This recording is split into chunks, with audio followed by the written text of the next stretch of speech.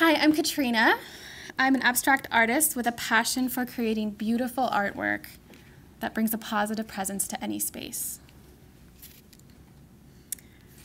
Cultivate a positive presence is my business motto, and that indicates how my art makes people feel.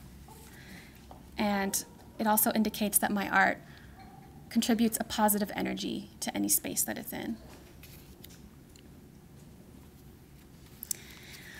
I chose the word cultivate because it indicates that a collector is seeking out something desirable for their home or their workspace. And the word presence indicates that my artwork has a positive energy that fills the space that it's in. Is this on? Okay. Here's a little bit about me. I have a Bachelor of Fine Arts and a Master's in Teaching from Oregon, which is where I'm from. My grandmother was an artist, and my mother is an artist, and so am I, so that makes me third generation. I'm a world traveler. I've lived in several different countries around the world as an expat, and now I'm here in Canada as an immigrant. And most importantly that I want you to know about me is I have a mission to promote positivity through my art, and I'll be talking a lot more about that as we go through this. My artwork typically has pretty bright colors, although I am currently working on a black and white series. Usually I choose blue. For some reason, it just really speaks to my soul. I think it's because it's the color of the sky, and I've really marveled at it a lot when I'm on flights traveling, which is something I've done a lot lately. My artwork is mixed media, so I usually mix inks, watercolors, and acrylics all in one ground.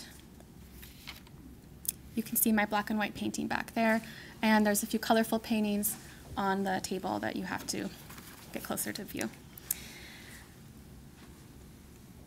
This is an example of how my art is presented in my online shop. I sell fine art prints on paper and canvas in various sizes. And I really focus on the word positivity because what people remember about my artwork is how it makes them feel. Makes viewers feel positive feelings such as feeling inspired, uplifted, curious, or hopeful. Why positivity? I don't know about you, but I get completely overwhelmed and depressed when I see the news these days. It's a constant stream that comes through our news feeds and into our lives every day. It really does affect my mood and my well-being, and I know it affects other people too.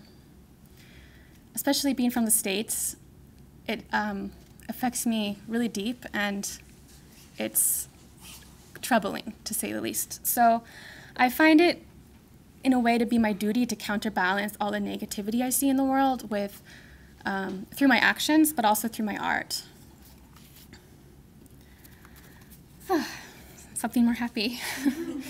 My inspiration comes from a lot of things that bring me joy. I had a lot of fun living in Tokyo for 2 years, and I fell in love with the Japanese aesthetic, especially Japanese design. As I've said, I've done a lot of traveling, and every time I look out of the airplane window and see the clouds below me and the blue sky above me, I just think it's magical. I also find a lot of inspiration from tiny details in nature. I love to go outside and really search for tiny things that I wouldn't see otherwise if I was just walking around, going about my day. I also find a lot of inspiration, and I feel very passionately about equality and feminism. So that is always in the back of my mind as I'm creating my work. Now I'll talk for a few minutes about my vision for my business. I want to be, and I am, my own brand. I want my name and my personality to be the brand. I want to be known for my values and my creativity. I hope people seek me out because of the popularity of my work. And I want to do everything. I don't want to be limited to just being a painter, just being a blogger. I want to do everything just like an entrepreneur would do. And some of these women, their logos are here because these are artists who have inspired me in the way they've created their careers in the same way that I want to create mine.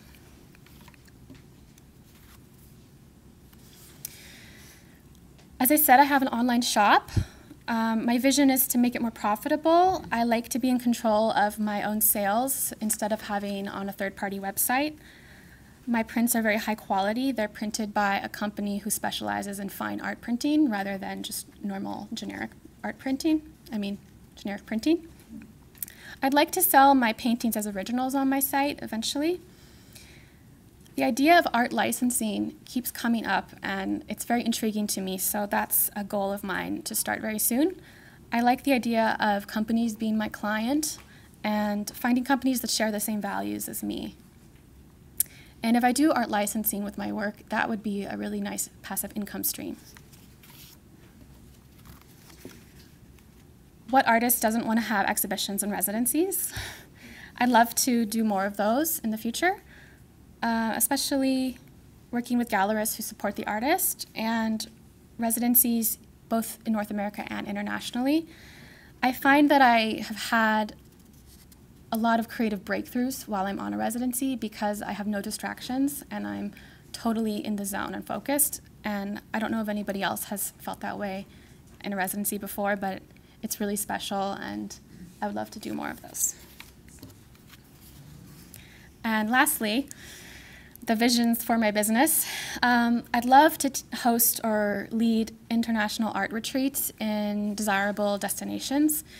I would invite groups of women to travel, explore, and reconnect with their intuition or who they are, or perhaps their goals. And I would love to lead creativity workshops in these places. And of course, I would love to do more commissions. I'm doing a commission right now, and I just love how it feels to make the client happy and to contribute my positive presence to their space. So thank you so much to Sarah Jones. She's amazing. And thank you to ArtsLink for making this happen. I know this is a relatively new program, and I think it's just fabulous, and I think we would all agree. And thank you all for coming out and supporting us tonight. It really means a lot. If you'd like to see my business card or my paintings more up close, it's just in the back there. Thank you.